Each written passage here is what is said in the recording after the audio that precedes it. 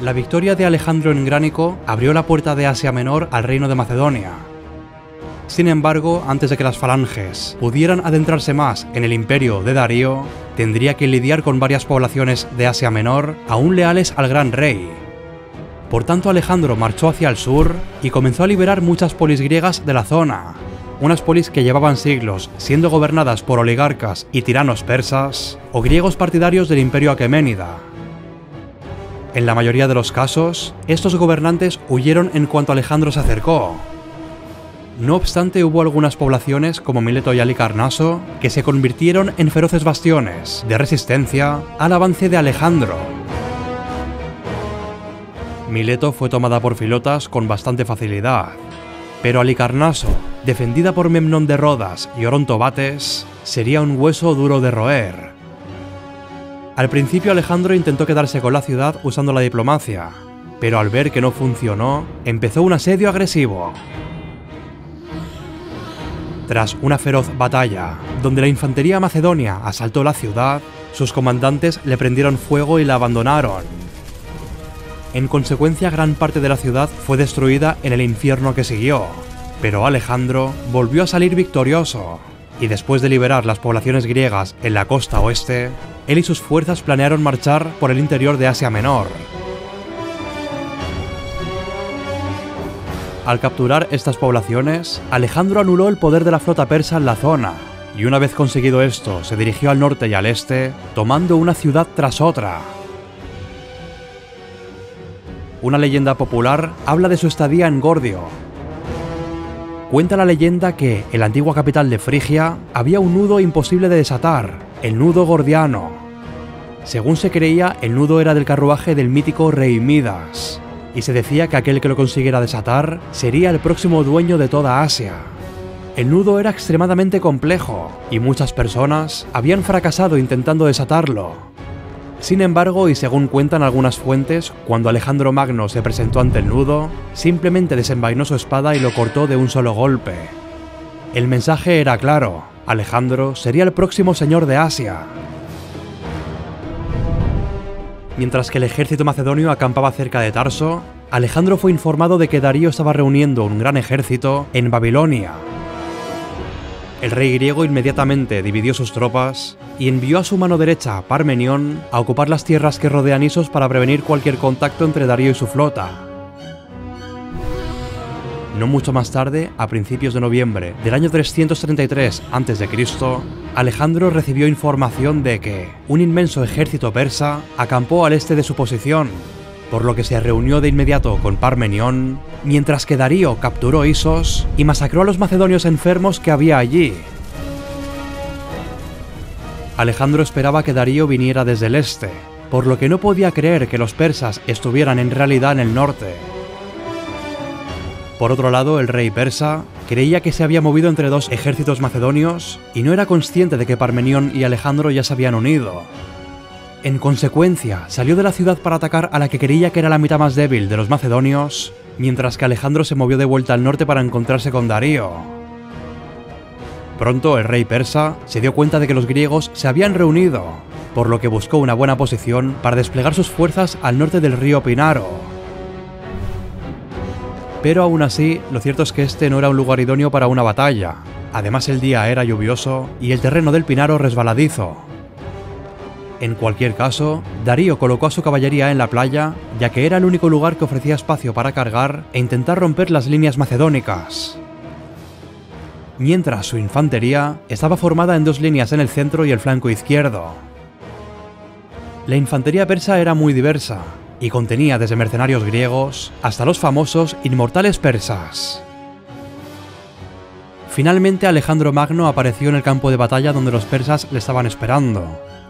Una vez allí desplegó sus tropas de forma similar a como lo había hecho anteriormente en la batalla de Gránico. El centro de su línea estaba formado por su falange de picas y algunas unidades ligeras de hipaspistas y peltastas, mientras que la caballería la colocó en los extremos de ambos flancos. Tesalios a la izquierda comandados por Parmenión y Heteroi bajo el mando del mismo Alejandro a la derecha. La batalla dio comienzo con la caballería persa, la cual cruzó el río para cargar contra Parmenión, tratando de aplastarlos. Paralelamente, la falange macedónica avanzó para enfrentarse a la infantería enemiga, mientras miles de proyectiles caían sobre los hoplitas, quienes, a pesar de la lluvia de muerte, seguían avanzando con ímpetu. Mientras la infantería de Alejandro avanzaba, comenzó la carga de caballería comandada por el rey, con la esperanza de romper el flanco izquierdo de Darío.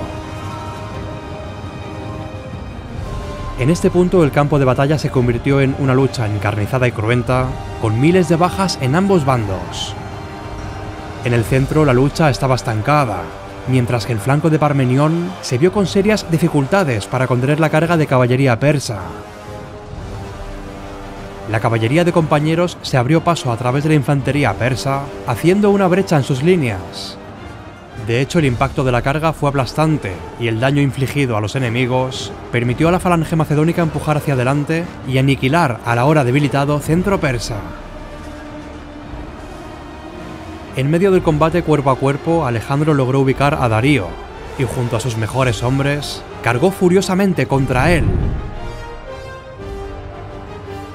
En ese punto Darío se dio cuenta de que su vida corría peligro y huyó.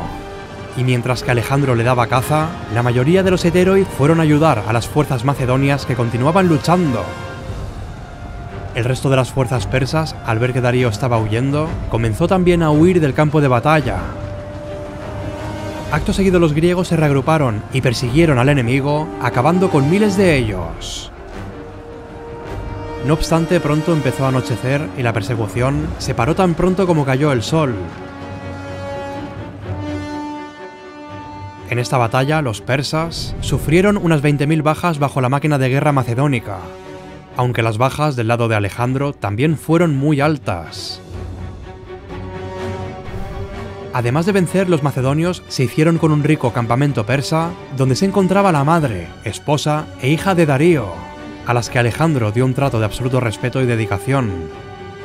Sin embargo, y a pesar de que Darío fue derrotado de una forma aplastante, la guerra aún no había terminado. El rey persa intentaría utilizar los recursos de su vasto imperio para dar la vuelta al conflicto, mientras que Alejandro se adentró en Siria y escribió otro capítulo en su imponente historia como el conquistador más grande de la antigüedad. La victoria en Issos fue la segunda gran victoria de Alejandro en territorio persa, pero la guerra ni mucho menos había acabado, pues el rey persa huyó al corazón de su vasto imperio para reunir otro ejército. No obstante, vencer a Darío permitió a Alejandro continuar su campaña hacia el sur. El rey griego puso la mirada en Egipto, y poco después Parmenión conquistó Damasco, donde se apoderó de una gran cantidad de tesoros y civiles, lo que significa que Darío tenía la intención de establecer una base militar en la zona. Pero sea como fuere, el objetivo de Alejandro ahora era solidificar su control sobre los territorios recién conquistados. Para ello nombró a sus propios sátrapas, entre los que se encontraba el famoso Antígono Monóftalmos. Su función sería aplastar cualquier disidencia en el paso de Alejandro, quien, para conseguir aún más legitimidad, se casó con Barsine, una de las hijas de Darío. Las noticias de su victoria en Issos viajaron por cada rincón del mundo conocido, pero Alejandro aún tenía un largo camino para culminar su campaña. Si te ha gustado este vídeo puedes dejar un like para hacérmelo saber, y si no estás suscrito te recomiendo que lo hagas, ya que seguiré subiendo contenido como este. Gracias a todos los miembros que apoyáis este canal y que hacéis que pueda seguir adelante.